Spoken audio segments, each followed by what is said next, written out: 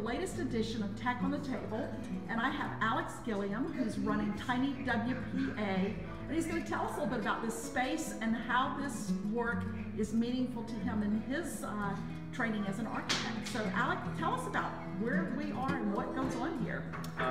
We are in a space we call 4017 Lancaster, which is the address of the place. We don't really have a name for it other than that because we have too much branding as it is. We have two organizations personally that are home here, and then there's also an artist residency which is supposed to be happening right where Ira is sitting. The next artist starts next week. Anyway, it is our community-focused workshop.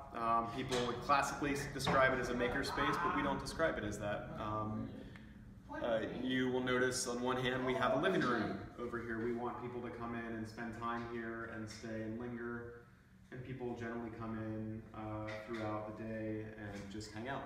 We don't really care whether they want to build or not. We then have some amazing young people from the neighborhood like Thomas over there.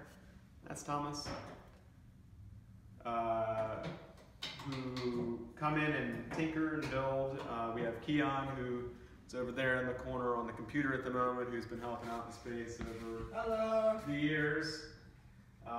We have Building Heroes, who are people ages 14 to 75, who've been trained, learned to make different products. Once they can make different products to a high level of quality, they can get paid to make those products anytime we get an order. They help lead, they get paid to help lead and facilitate community-based projects all around the city. And then we also now do contract fabrication work where we're trying to really change the conversation on who makes something and where it's made is equally as important as what that is and how well it's designed. And a simple example of that, one of my favorite examples, it's so dead simple, is this door number. And this is an extra door number from a contract fab project that we did for a new multi-million-dollar condominium downtown. In the span of a multi-million-dollar building, $3,500 for door numbers is an afterthought. But a teenager got paid a really good, he was 16, Najee got paid a really good sum, above living wage, to make 95 of these. And by the time you make 95 of them, you're really, really good at it, right? But it's just a simple way. I love this because this is an afterthought, but this is a way where even a door number, Najee has something that I never had on my portfolio and resume.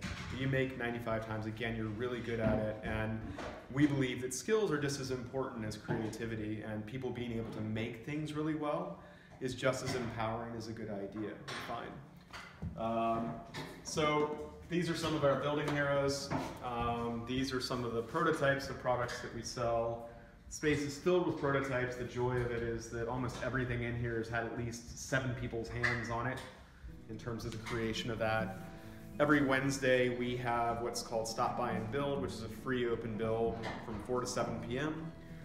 We typically have between 15 and 45 through 75-year-olds in the space downstairs, mostly in the workshop using power tools, building stuff. What's really awesome is the majority of those folks are from the neighborhood. A lot of them are grandmothers and their grandchildren. And they're doing fixes to home, etc., toys, making all sorts of stuff, and it just brings everlasting joy to us.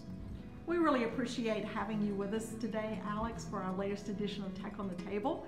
And I am just amazed by what I see is going on in this space. So thank you for sharing with us today. Thank you.